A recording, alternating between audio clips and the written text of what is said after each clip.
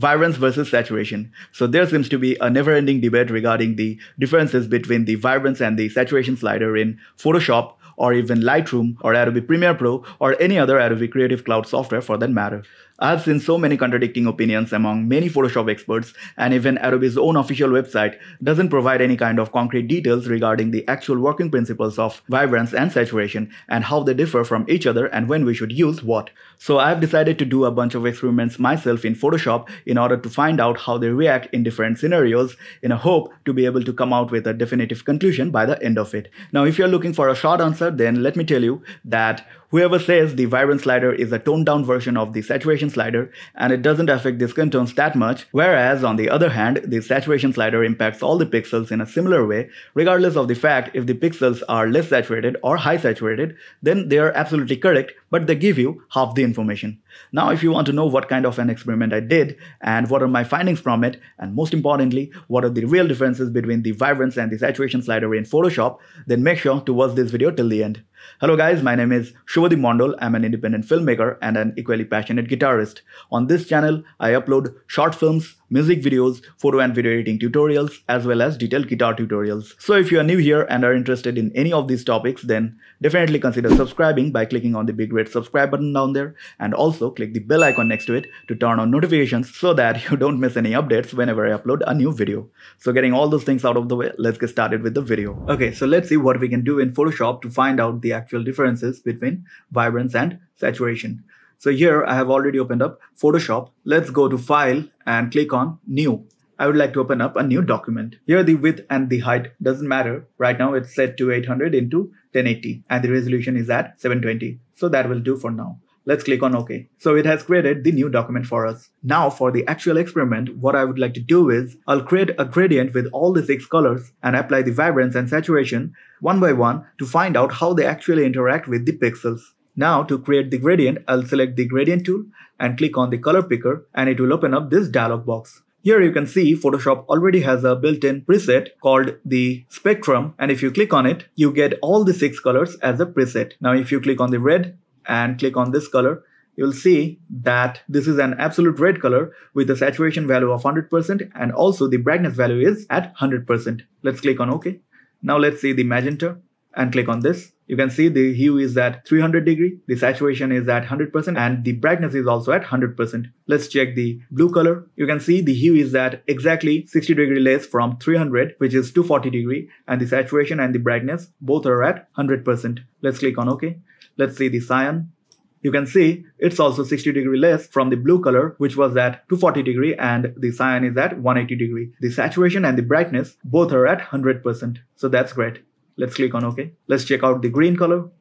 The hue is at 120 degree, which is exactly 60 degree less than 180. The saturation and brightness are both on 100%. Let's click on OK. And finally, let's check out the yellow color. So it's at 60 degree and the saturation and the brightness are both at 100%. Let's click on OK. So this is a perfect gradient of all the 6 primary colors, RGB and CMY, red, green, blue, and cyan, magenta, yellow. So this will be perfect for our experiment. Let's click on OK. Now you can see this gradient has been selected. Now all I have to do is place the gradient on my canvas. So you can see now we have all the colors and all are at 100% saturation and 100% brightness value. Now for our first experiment, let's take a vibrance adjustment layer. And for that, we have to click on this vibrance adjustment layer.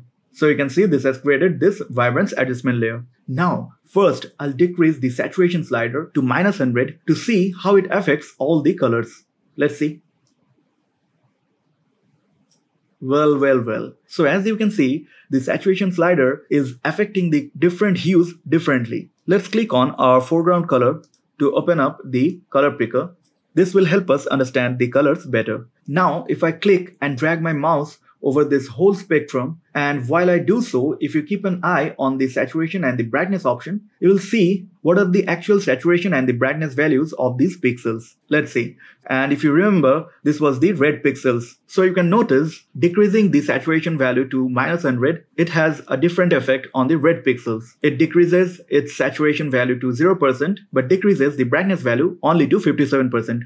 Now if we move on, you can see as we keep on moving towards the blue pixels, you can see at the exact blue level, the saturation has a completely different effect. So we can conclude, decreasing the saturation value to -100, it decreases the saturation and the brightness values to 0 for the absolute blue pixels. And now if we keep moving on, and as we keep going towards the yellow pixels, you can see the brightness value is increasing.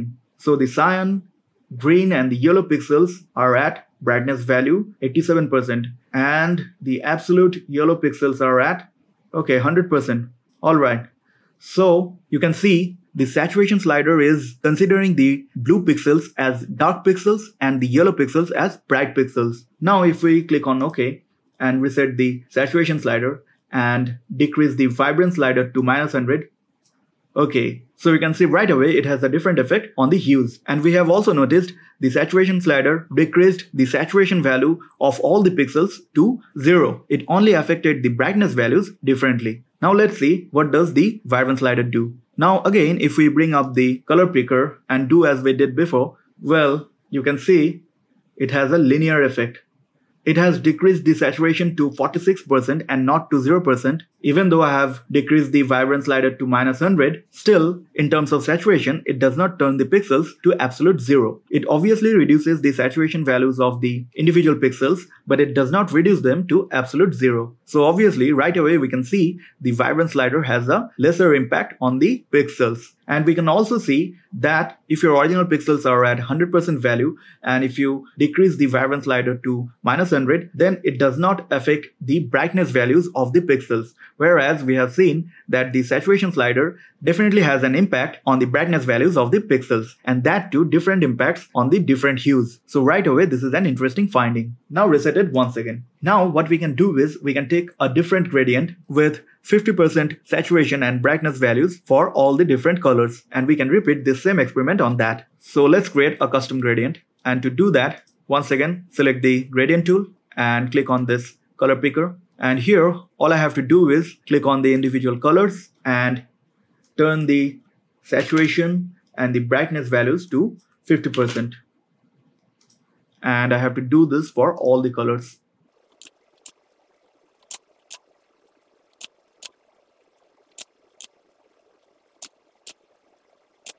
So here all I have done is change the saturation and the brightness values of all the individual colors to 50%. I didn't change the actual hue angles of any of the colors. Let's click on OK. Select this layer and place the gradient over here.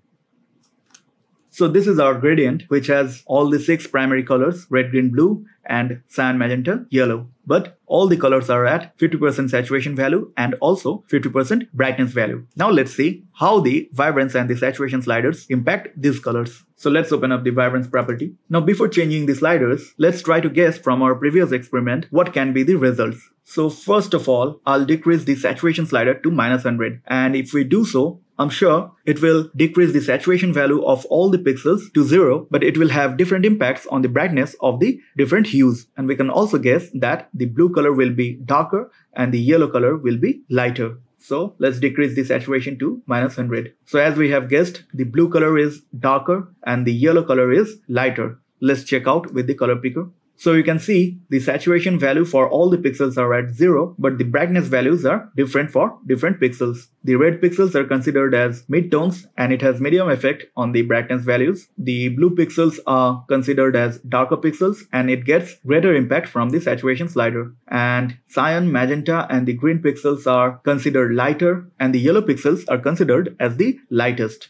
Great. Now let's see what impact the vibrance slider has. So close this color picker window, reset the saturation slider and decrease the vibrance slider to -100. So we can already see it's unable to turn all the pixels to black and white. And if we open up the color picker, we'll have a better idea. So let's see. So you can see the vibrance slider has a consistent effect on all the pixels regardless of their actual hue. You can see the saturation is at 20, 21, 22, this range, and the brightness is at 43, 44, this range. So we can see when the brightness value is less than 100%, the vibrance slider has an impact on the brightness, but it has very less but consistent effect on all the pixels regardless of their hue. And it obviously has less impact on the saturation as well. So the main difference that we can see is the saturation slider impacts the different hues differently. It has more impact and it also affects the brightness values of the pixels. Whereas the vibrance slider does not affect the brightness values of the pixels that much, and it also has lesser impact on the saturation of the pixels as well. So this is how the vibrance and the saturation slider actually works when decreasing.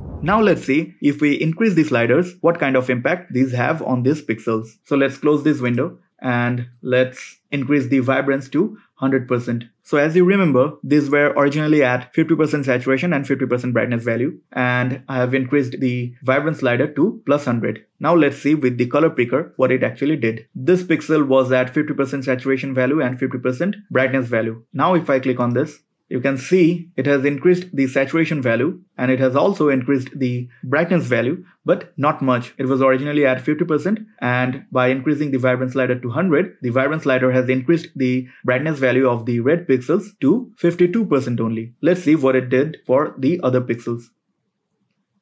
Okay, so you can see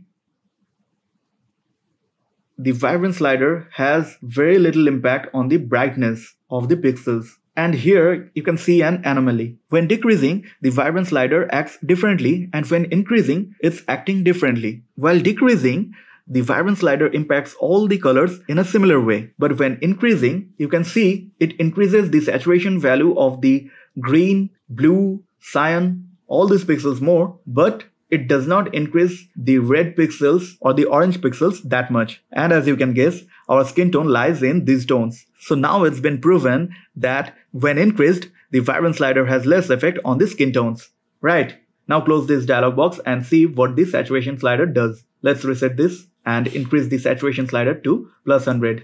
We can see right away it has much more impact than the vibrance slider, and it's also impacting the brightness of the pixels much more. Let's check out. Okay, so originally the pixels were at 50% saturation value, and you can see when increased, the saturation slider affects the blue pixels less and affects the other pixels much more.